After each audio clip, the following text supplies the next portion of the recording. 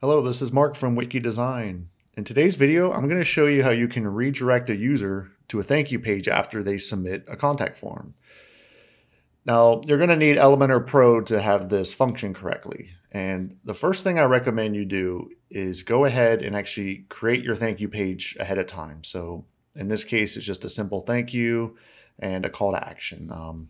You can add anything to this page, but I recommend you have at least one call to action on here. You can have your blog or video or whatever it may be. So what I recommend is you copy that URL, and once you drop in your contact form, style it, change the custom fields, whatever you need it to be. And by default, you'll notice that the Elementor form has an action of email. So it just will email whoever the admin is on the WordPress installation. So in this case, I want to have both. I want to have an email notification and redirect the user to a thank you page. So to do that, you can add multiple actions here. So you would just click right here, and you can see within here, Elementor gives you a lot of different actions that you can integrate directly with your contact form. So in this case, just a simple redirect. So once you click that, you'll notice a new panel down here called redirect. So this is the URL. We just pasted in there, just thank you.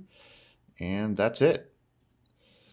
Now, if we just go to this contact form, let's give it a test.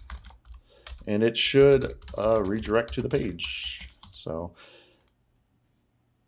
form submitted, there you go. So now it just redirects to a page. Now, I'm not sure if you noticed, but underneath when you submitted it, there was a thank you message.